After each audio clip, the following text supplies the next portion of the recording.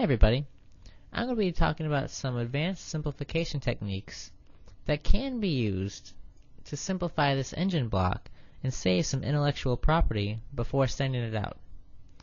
So I'm going to start off and I want to isolate the voids down here. So I'm going to do so at the bottom and the top of the model. So I'm going to simplify some stuff on our lower region to start off with and fill in all these semicircles. And now to isolate it further and have one set of voids on the top and the bottom, I'll fill in the top holes. Now we really don't have a void yet because we see these side holes go through to each side. So I'm going to select on one, and I'm going to use power select now to be able to select on the rest at the same time. Once I grab them all, I'll fill them in. So let me rotate to make sure I got them all.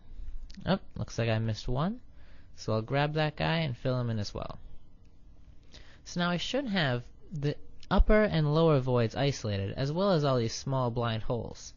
So now I'm going to grab the top and the bottom surface, and I'm going to cut them away, turning the rest of the model into surfaces. We can see in the structure tree that all of these are identified throughout the model. So this allows me to hide our main surface, grab all the voids at once, and delete them from the screen.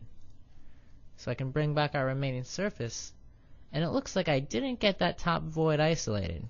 And so on closer inspection, I can see that it really wasn't a void and there were some other surfaces attached to it. So I can now select on them and delete them away, creating two different surfaces, and I can now select on the one I don't want and delete that from the screen. So now I'm going to paste back in the surfaces I cut away earlier and just hide our main one for now.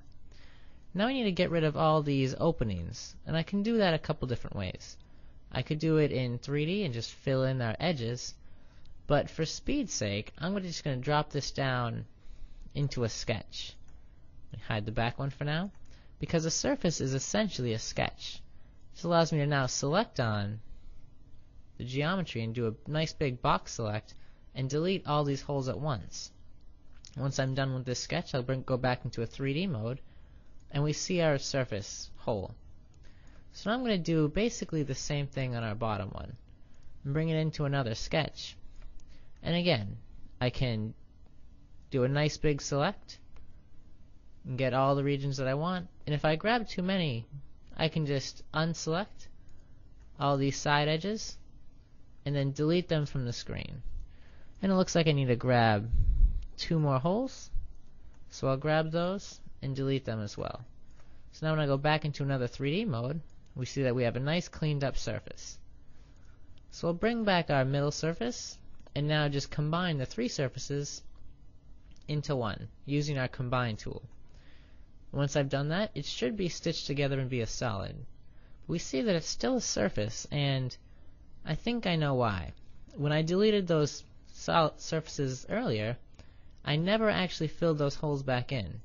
So I can see that the solid is basically leaking out.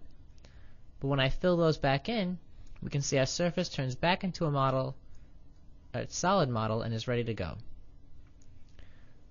So I hope you've learned a little bit about some advanced techniques you can use in simplifying models. Thank you for watching.